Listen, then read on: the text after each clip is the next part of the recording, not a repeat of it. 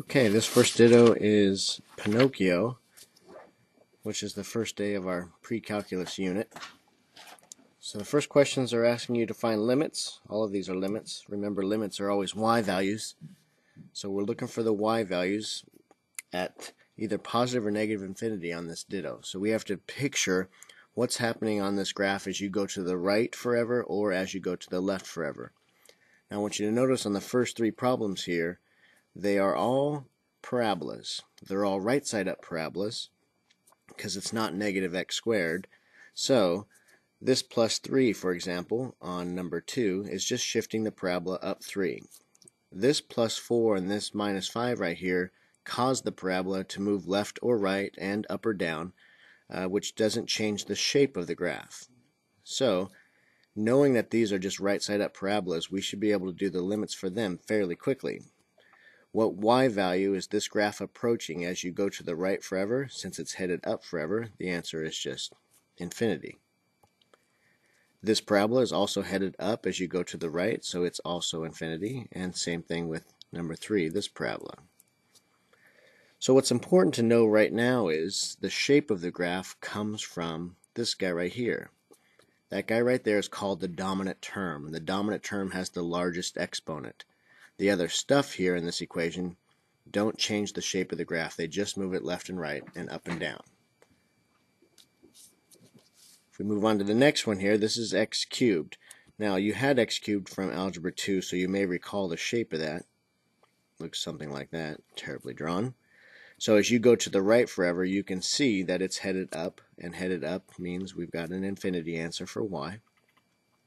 5 and 6 are all forms of a cubic graph. This one is simply just moved down 7, but as you go to the right, it's still headed up, so it's going to be positive infinity. On number 6, x cubed is your largest exponent.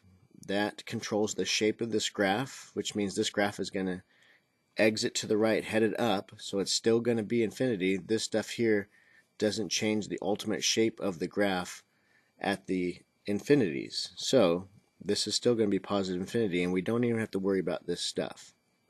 Now, eventually we're going to get to equations where we don't know the shapes of them. We don't know that it looks like a cubed graph. So one method, besides using our calculator and taking a look at the graph, which can be time consuming, is to plug in large numbers for x. You know, we're supposed to plug in infinity. So if you were to plug in 1,000 or 10,000 or 1,000,000 and just kind of calculate where that answer is getting closer to, you can kind of predict that it's headed up forever or something else. So I'm going to start doing that here pretty soon. On number 7, we've got a parabola again, but this says find the limit as x approaches negative infinity. Negative infinity is to the left forever, but we know that a parabola goes up, left, and right, so this is still positive infinity. Now what I was talking about earlier, you can take a number, say negative 1,000,000, and plug it in for x. And a negative 1,000,000 squared is a very, very large positive number, which would conclude that this graph is headed up, and up means positive infinity. Here's another parabola that's moved up 3, but as you go to the left forever, it's still headed up, so that's a positive infinity, as is number 9. For the cube graph at negative infinity, I've drawn it right here, x cubed. You can see that as you go to the left, the graph is headed down, so this one's going to be negative infinity. However, if you didn't know what the graph looked like, you could plug in a very large negative number in for x, say a negative 1,000,000, and you cube it, and any negative number that is cubed will still be negative. It's just going to be a huge negative, and that's why it's negative infinity, because it's headed down. So this row is also negative infinities because the up or down shifts don't change where the graph is headed as you go left or right. Now number 13 is an equation 1 over x, a hyperbola graph you had from Algebra 2. If I sketched it really fast, some of you might recall that it kind of looks like this. Yikes. As x approaches infinity, as you go to the right forever, you can see this thing leveling off right on top of the x-axis. And because it's leveling off right there, the y values are approaching 0. It's getting really, really close to the x-axis. It doesn't ever get there, but that doesn't matter. One way to do it, if you didn't remember what this graph looked like, would be to plug in 1,000,000 right there. Well, 1 divided by a million is 0.000001, which is very, very small, really close to 0. So that's why our limit is 0, because it's approaching it. It's getting really, really close to 0. If you were to plug a million into this equation, because we don't know what this graph necessarily looks like, 1 divided by a million squared is extremely small. It's even smaller than the previous one, so it's getting really, really close to 0, faster than the one we just did, but it's still approaching 0. On 15, if you were to plug in a million here, 1,000 divided by a million squared is really, really close to 0. Also keep in mind this, if you're ever confused, if this number here is really large, and you're like, oh, I don't know if it's approaching 0, keep in mind I'm plugging in a million right here just to give you an example, but we're supposed to go to infinity. And a million is a long ways away from infinity. So picture yourself putting in a billion and a trillion and a quadrillion, etc. This number is just going to get enormous. And since that guy's staying put at 1,000, this fraction is getting closer to 0. So what's important to know from these problems is this.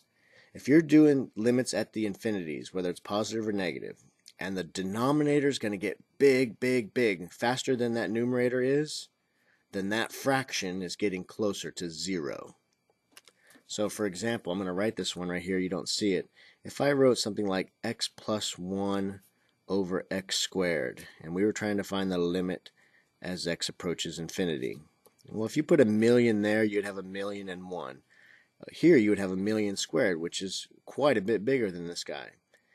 So if I put a billion there and a billion there, I'd have 1,000,001 over a billion squared, and again, this guy's quite a bit bigger.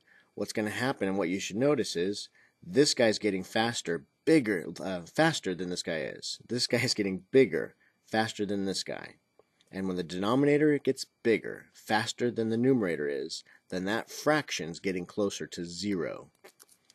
And that works for positive or negative infinities. On this one here, we're supposed to approach negative infinity. Well, if you were to think of it as plugging in negative a million into here, you'd have 1 divided by negative a million, which is negative 0.00001, which is getting closer to 0. It's just coming from the negatives. That just means if you look from our graph, it's approaching 0, but it's coming from underneath the x-axis from the negative y values, but it's still approaching 0. So all of these are 0 because the denominator is getting bigger faster than the numerator. And it doesn't matter if it's getting bigger negative or bigger positive. It's just increasing from 0. If you look at 19 now, if you were to stick in a million there, for example, negative a million, 1 divided by negative a million is exactly what we just did on 16. That fraction's getting really, really close to 0. But now, since that guy's getting really, really close to 0, and that 6 isn't changing, it's basically 0 plus 6, which is 6. If that's confusing to you, I'll just show you what just happened. We took 1 over x, which was this graph here, and we moved it up 6, which would be rough sketch, something like that, where this right here is 6. So now this graph, as you go to negative infinity, is approaching 6 rather than 0. Here, this fraction's getting really, really, really close to 0 as you go to negative infinity. So I'm going to put goes to 0. 0 minus 8 is negative 8. And the next one, if you plug in negative a million here, you get a fraction that's getting really close to 0. This fraction's getting closer to 0. They get close to 0 at different rates, but it doesn't matter. So they approach 0. You'd have 0 plus 5 is 5. If you look at 22, if you plug in a million here, 2 divided by a million squared is basically 0. You plug in a million here at the same time, you get 3 million. So now we have 0 plus 3 million. Well, that's getting huge. Now if you were to stick in a billion, for example, you'd have a 0 plus 3 billion. So this is getting huge. This is controlling the problem. It's the dominant term. We have positive infinity here. Alright, I think I'm out of time. I'm going to go to video number 2. I'm going to stop here and continue from where we left off. So go watch video number 2 now for the rest of Pinocchio.